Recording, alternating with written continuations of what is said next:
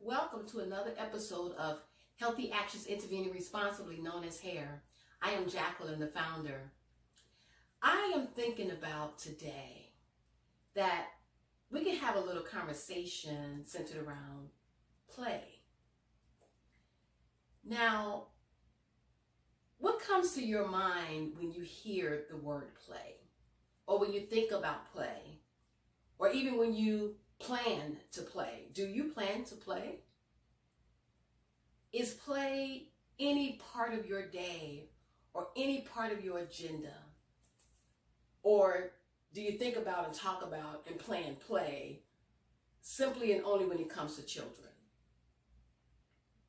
Well, I've been challenging myself to put play on my agenda. So I'd like for you to think about, what does play look like in terms of today's affairs of the world? The multiple things that we are experiencing as a nation, we are experiencing it as a family, or maybe even as an individual. Are you free to play? Now, I know a lot of times adults get play in when children are around. Yeah, lots of time when children are around, that may be the one time and opportunity that we adults might engage in play activities.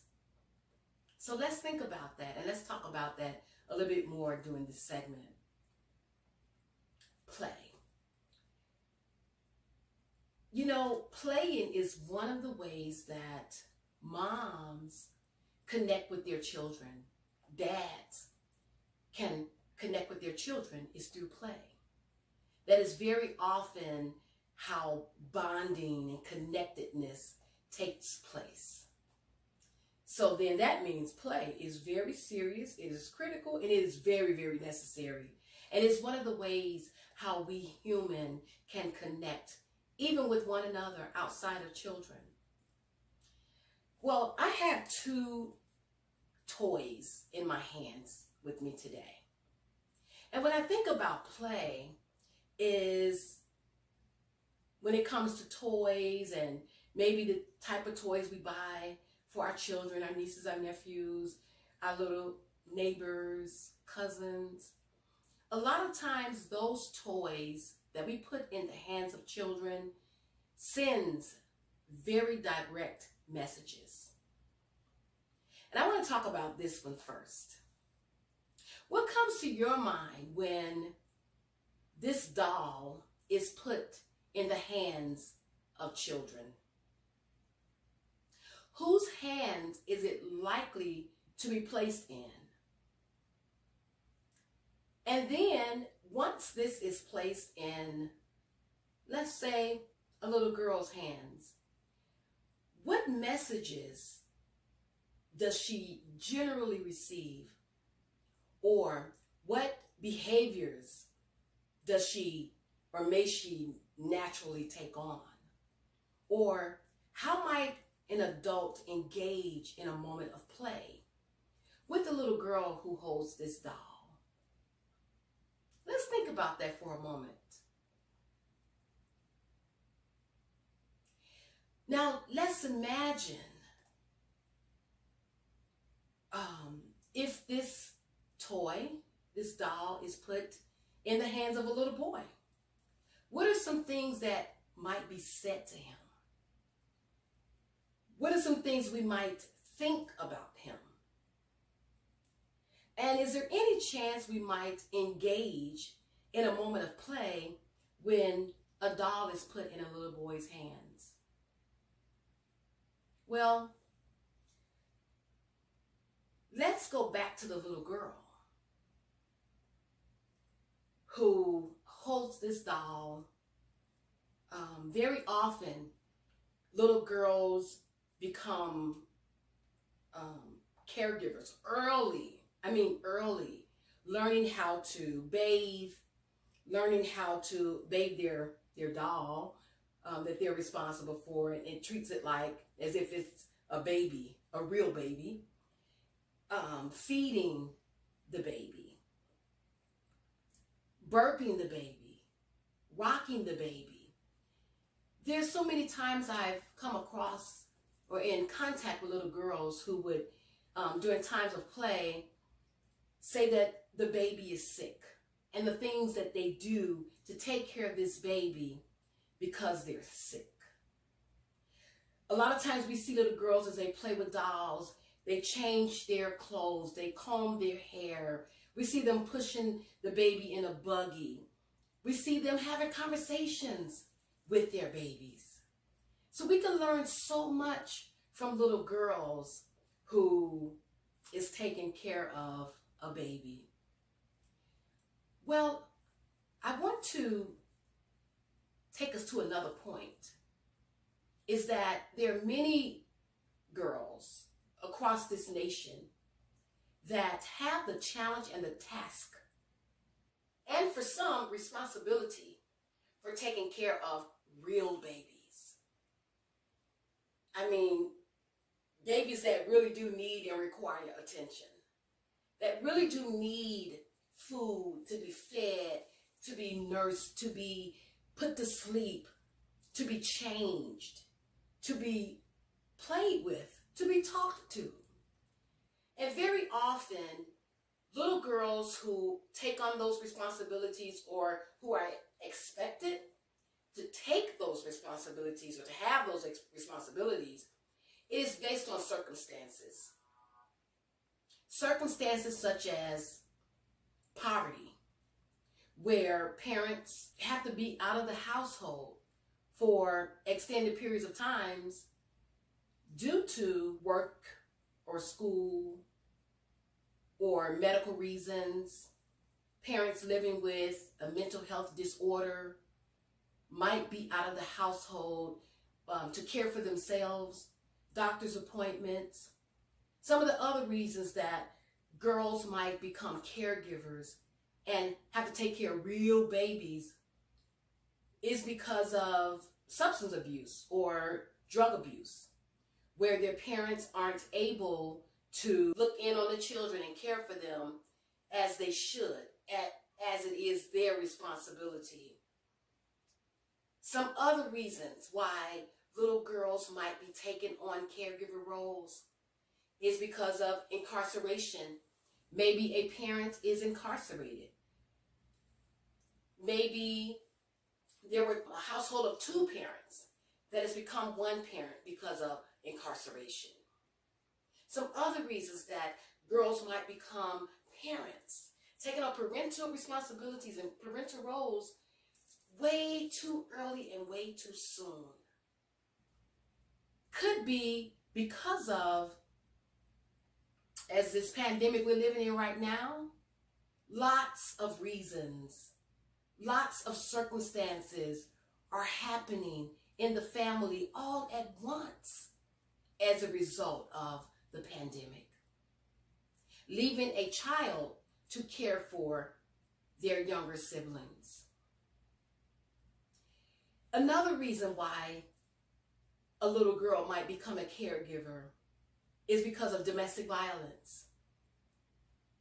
Taking care of the younger siblings, protecting their younger siblings, even protecting a parent, particularly protecting their mother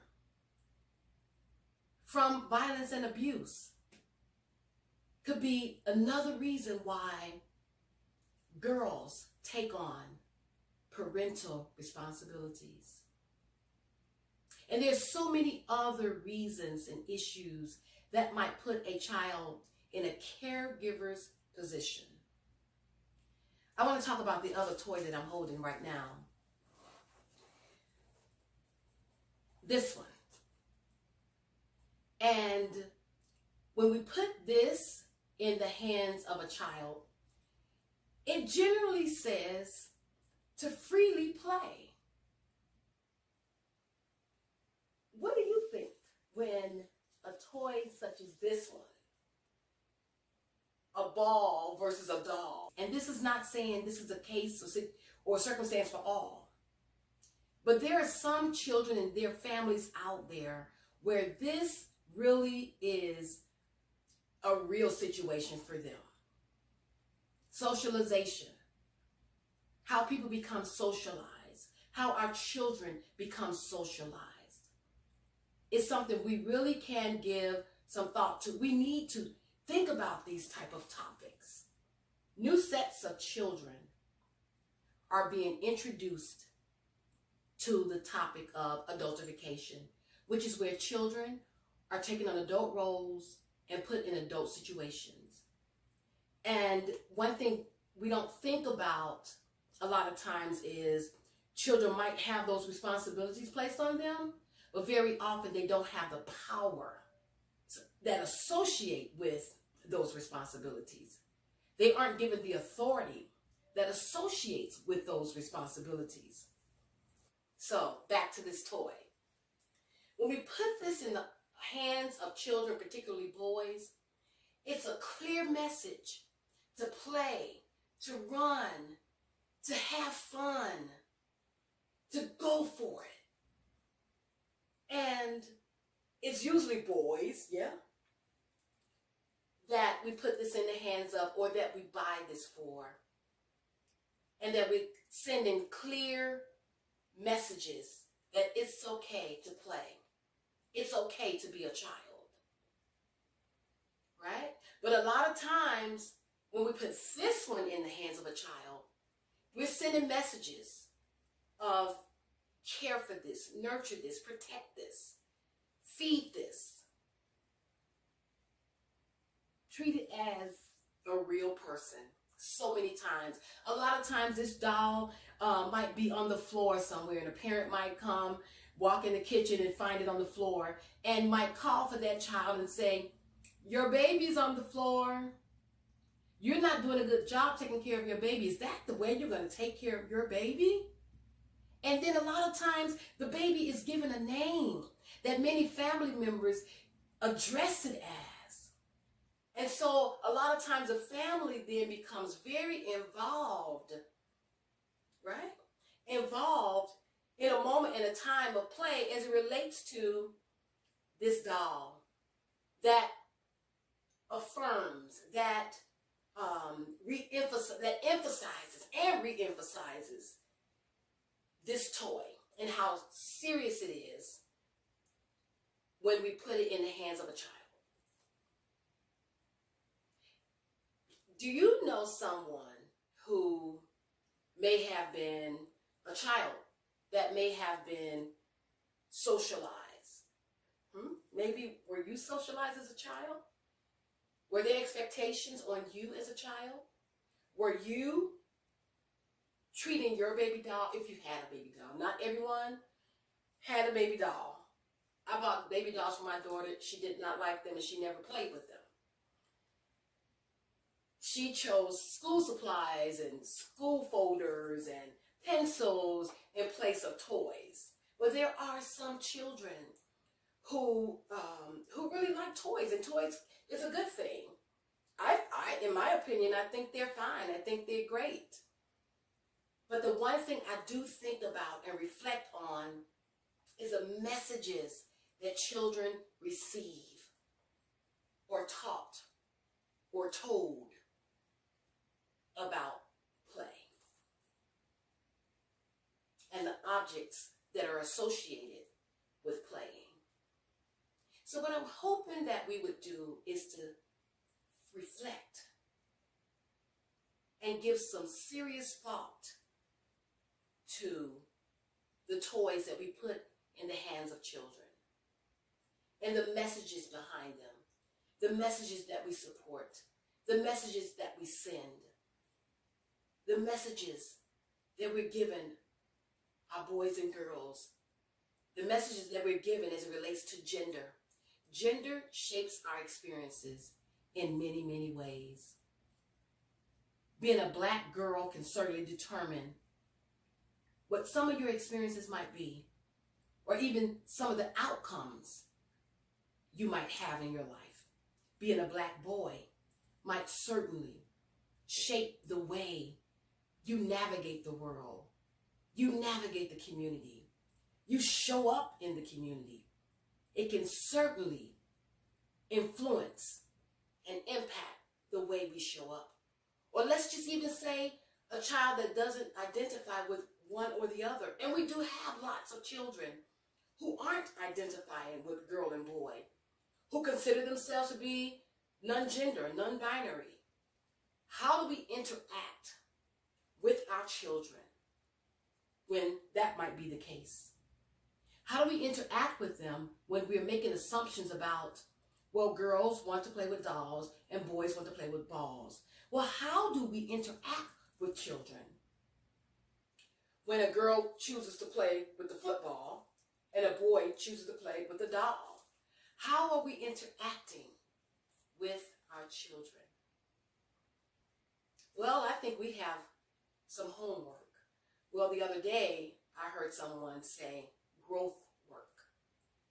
We will grow as a result of the work we do in our own personal lives, in our families, and in our homes. I say it's a work that's worth working for. It's a change that's worth working for. I think we have our work cut out for us. If we really want to see change for children, if we really want to see hope rise during this time that we are living in and experiencing all across our nation. Because yes, a lot of our children are experiencing depression, having suicidal ideation, losing hope, as many of them are no longer engaging, coming in person, seeing their friends in person due to this pandemic that we're experiencing right now. There are some children who are really glad that they're in school from home. And I've learned a lot of reasons why that is. We'll talk about that on another episode of Healthy Actions Intervening Responsibly. I am Jacqueline, and I appreciate your time.